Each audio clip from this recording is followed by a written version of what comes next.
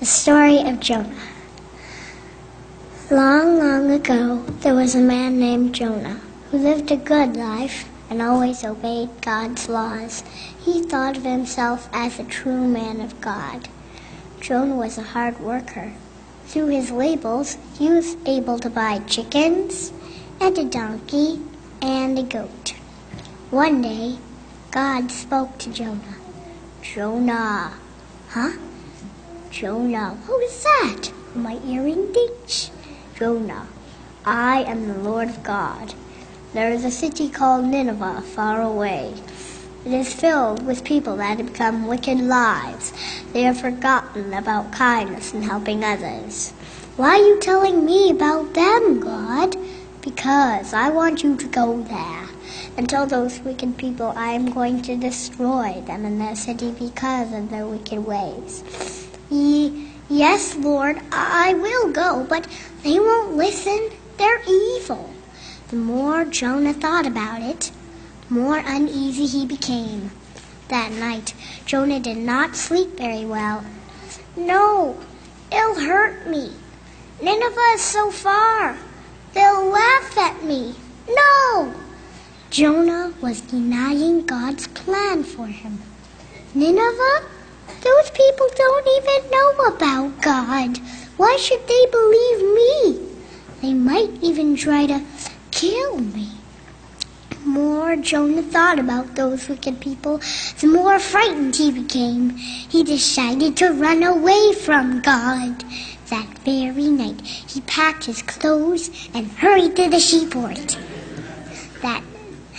The next morning, he saw a ship that was getting ready to sail far across the sea. Who goes there? Jonah, sir. Please, Captain, let me come with you. I'll give you all my money for a place on your ship. Looks like trouble to me. Yes, I wonder what he's running away from. Well, I guess we can find a place for you. Jonah boarded the ship and hid deep in the hold, as far away from God as he could. At last, he saw the anchor being drawn up onto the deck. At last, we're heading out to open sea. God will never find me now. I'm going to have a new life for myself.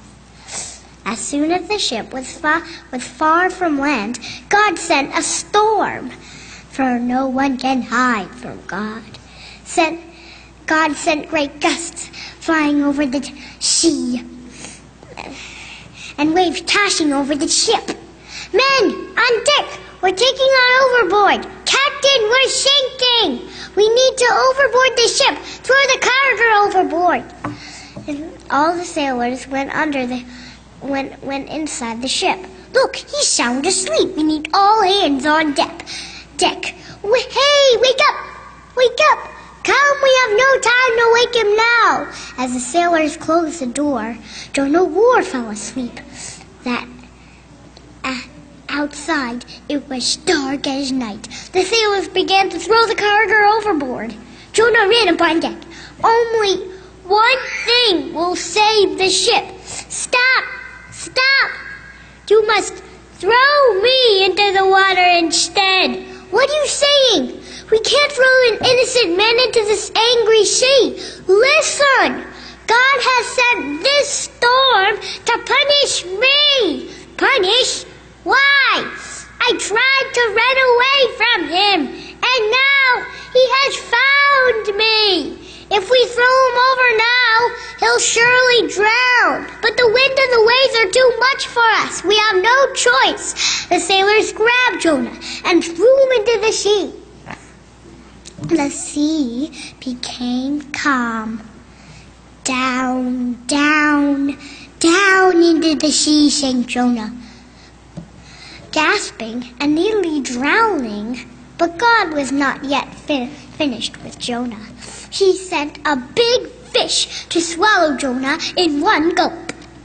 Jonah found himself in the stomach of a great fish. Oh, it's so dark in here. What will become for me now? Maybe God will still hear me. Jonah turned to the Lord. Lord, thank you for saving me.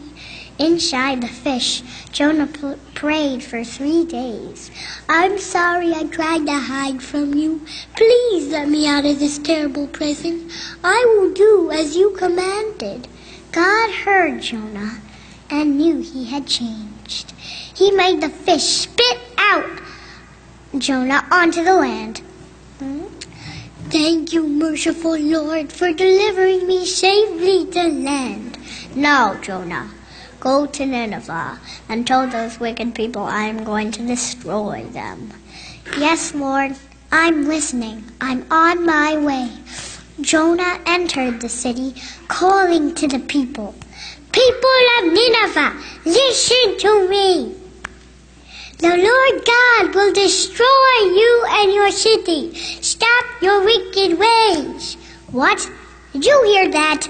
You have angered God." He says the Lord is angry with us. Why? What have we done? You are vain and selfish. Maybe if we change our ways, we've been too concerned with our fancy clothes. You are greedy and unkind. We should share our riches with the poor.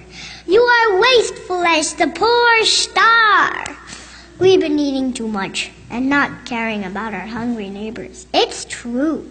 We've been selfish. God will punish you. We must all pray to the Lord for forgiveness. The people heard Jonah, prayed to God, and began mending their ways. Meanwhile, Jonah climbed a hill above the city and sat down to watch God destroy it. He waited and waited. "I feel like a fool.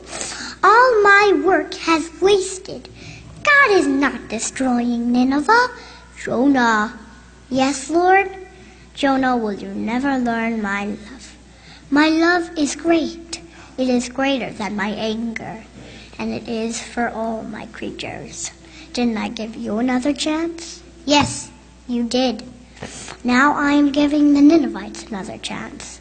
Go now, Jonah, and try to love as I do. Then you will be a true man of God." "Yay for God! He has forgiven us! Yay! Hurrah! Hooray!" So Jonah began his long journey home and tried to love as God had taught him. The end.